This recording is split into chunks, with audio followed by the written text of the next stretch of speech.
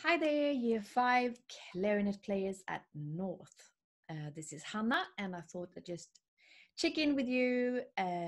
Hope you're okay at home. It's a shame I haven't seen you for ages, but we will meet again soon. And I just want to remind you to keep it up with your instrument, all right? This is actually a very good time to play music, okay? And you can do it short times. Just make sure you pick it up, preferably every day, and just make sure you remember how to play your instrument. So just a little reminder of what you can do at home. First of all, check this out. This is the order how we put our clarinet together, okay? Also a reminder, we do have our reed. Okay, and the reed is very fragile. You all know this, but I thought I'd just say it again.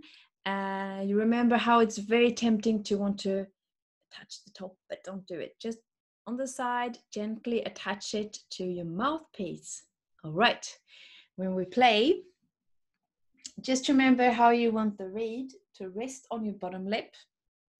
No teeth on the reed, because that's going to make a pretty unpleasant sound.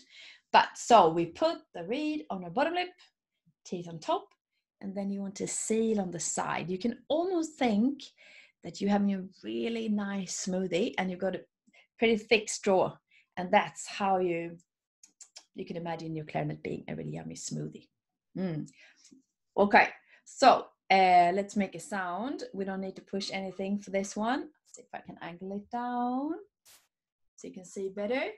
Oh, that's right too. Right hand at the bottom, left hand at the top. All right, so checking it out and make sure we make a sound. Here we go. That note, when you don't push anything, that's called a G. And I thought I'd just share my screen and show you the 5 notes we played so far. All right, here we go. We have played. Right.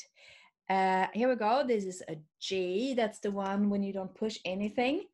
And you can also see here, like if you have the black dots, that's going to show you where you place your fingers. So we played G. Play it for you. Next one is the F. E. D. And C. Good. So basically, just make sure you pick your instrument up. Try to remember these 5 notes. Maybe you can make up some music yourself. And if you have your book at home, start to look through what you can do and figure out there's a code you can log in. And yeah, I'm looking forward to seeing you soon again. Take care.